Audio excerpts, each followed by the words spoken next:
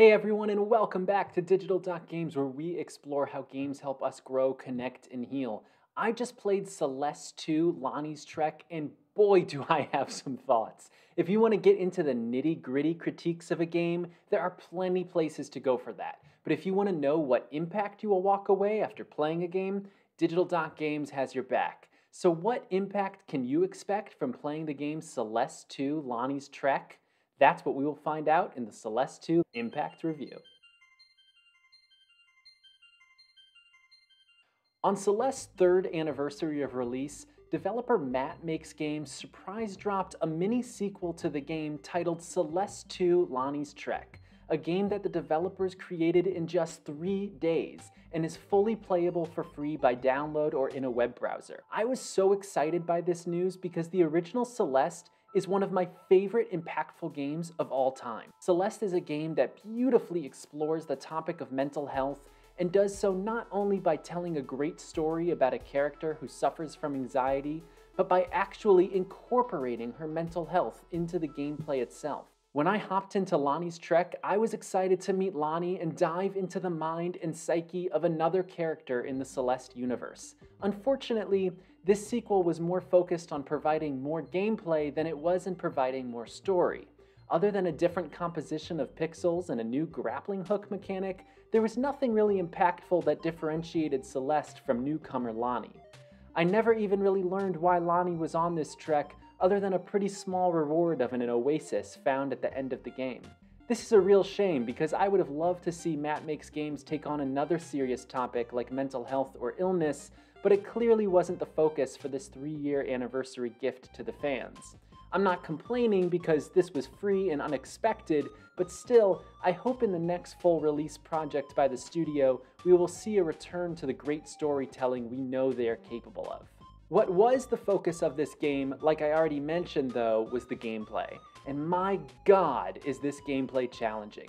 The original Celeste excelled in creating challenging and rewarding gameplay. In fact, the other reason I am in love with Celeste as an impactful game is because of what the game has to teach us about the process of learning. Celeste, and Celeste 2 for that matter, are games where failure happens again, and again. In traditional education, we are taught that failing is a bad thing, but in Celeste, failure is a necessary part to the learning process. In Celeste, you need to learn from your past mistakes in order to progress in the game. What results is an iterative gameplay experience where every single attempt at a level is a product of past lessons learned, and it is unbelievably satisfying to watch yourself get better with every go. Celeste 2 is no different, except for the fact that even though it is a shorter experience, my playthrough lasted just over an hour and I have seen speedrunners finish it in minutes, it might even be more challenging than the original game. At least, it was for me. The added challenge really reinforces that idea of failing and learning, but during my playthrough, I definitely walked that delicate line of enjoying my time with the game and absolutely losing my freaking mind because Lani just wouldn't do the thing I needed her to do, even though I was trying so hard to do the thing. But that really is the beauty of Celeste. It can walk that line so well. It can simultaneously be frustrating, making you want to jump out of your skin or make sounds and faces like this. Oh my god! Or this.